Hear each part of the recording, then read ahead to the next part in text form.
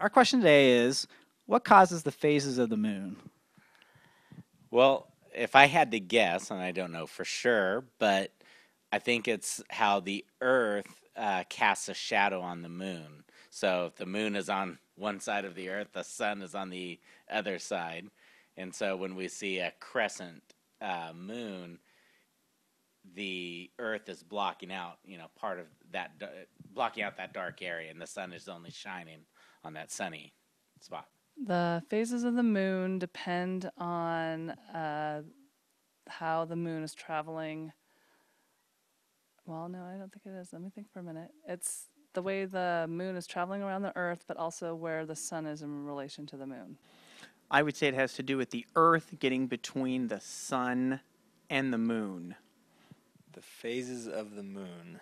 I think the phases of the moon is the sun reflecting off the moon, but the phases of the moon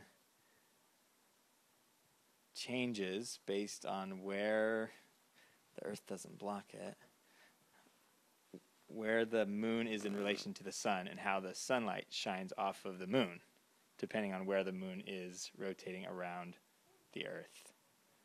That's my guess. What I'd say is if the moon is here and the sun is over here, as the sun shines this way, we only see the sun shining on just part of the moon, and that's what we would see.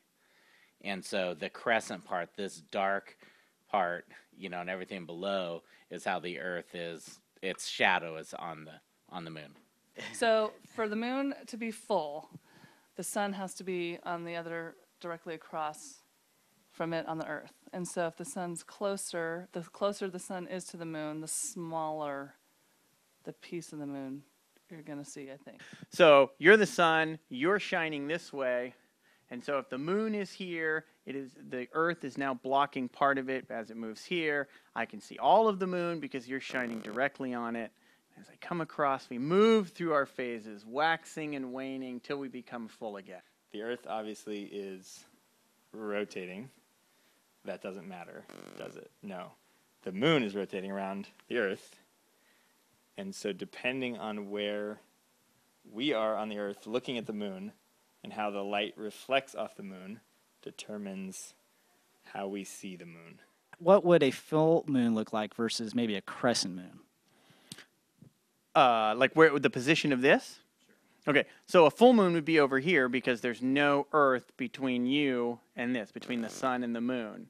And so a crescent moon would be somewhere in here where part of the Earth is creating a partial shadow on our Mikasa moon. I would have to assume that when we see a full moon, the sun is fully shining onto it and the Earth isn't blocking. In other words, the sun being up here, and the moon being here, that we'd be able to see it as a full moon. To see a full moon, the sun has to be exactly opposite. And so it is as we're revolving around the sun and the moon is revolving around us, all three together.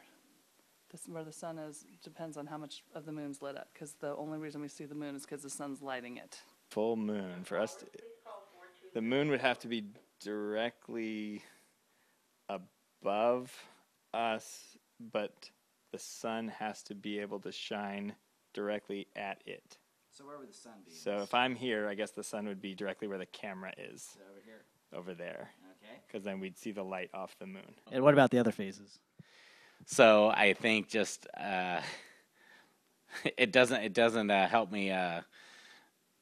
My explanation, I still can't figure out why it's a full moon for a certain amount of time and then it wanes and then waxes again. So I just think that it must have something to do with the position of the sun and the moon at different times of the year. Would the moon be totally in the Earth's shadow? How many times a year do you think that would happen? Roughly once a month, I think. Once a month. When there's no moon, that's a new moon because it's completely obscured by shadow. Okay. How does lunar eclipses work then? Well, that's when the lunar has been eclipsed.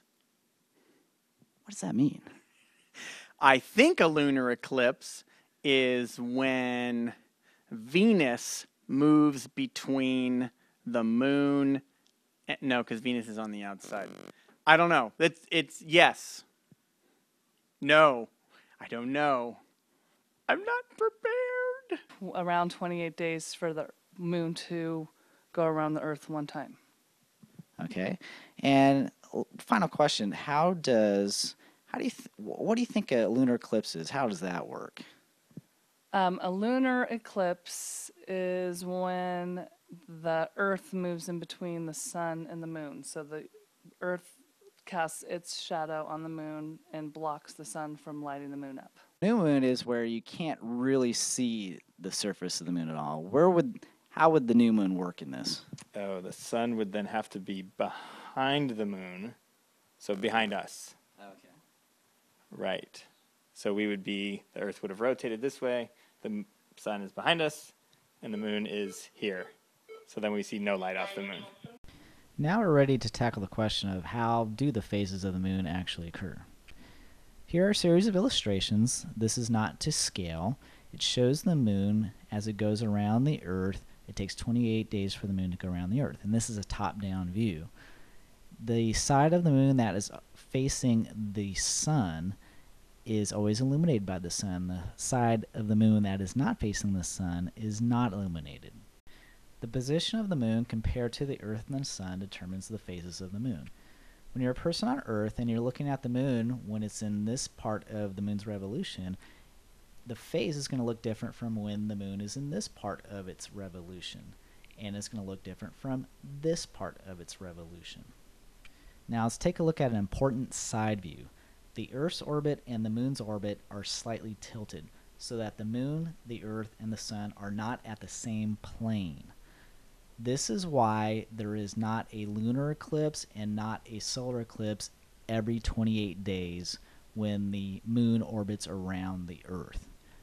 That's why the shadow of the Earth only goes on to the moon every once in a great while. And the same thing, the shadow of the moon going on the Earth only happens in a great while, not every 28 days. How can we model this so that students understand how this actually works? Well, let's take a look. I have a camera on a tripod, and the tripod is on a Frisbee disc, and attached to the camera is a coat hanger wire attached to a ping pong ball moon, so that the camera acts as a person on the Earth looking at the moon, which is the ping pong ball. And so the camera and the ping pong ball rotate on the Frisbee, so it represents the 28 days that the moon takes to revolve once around the Earth. Alright, if we zoom out, we can see now on the right we have our sun. The sun is represented by a light bulb in a lamp.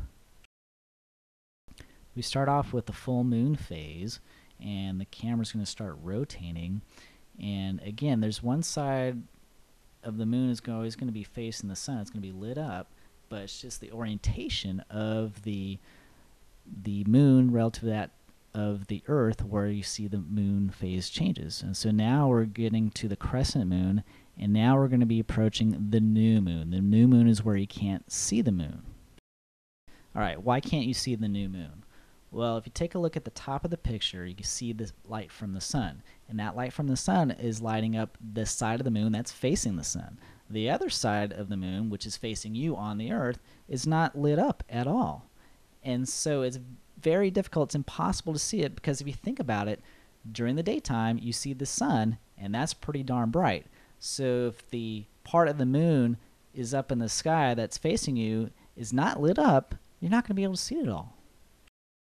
As the moon continues to revolve around the Earth, we can see that the crescent moon is forming, and we see that the right side of the moon is lit up. That's the part that's facing the sun, whereas the other side is not. It's facing away from the sun. Here it's waxing. More of the moon is being exposed to light, and we're going to finally, 14 days later after the new moon, we're getting back to our full moon. And again, since the Earth and the moon's orbit is tilted, we're not going to see a lunar eclipse here at all. We're going to see a full moon because that side of the moon that's facing us, the Earth, is totally lit up by the sun. The sun is behind us, and we see the full moon exposed.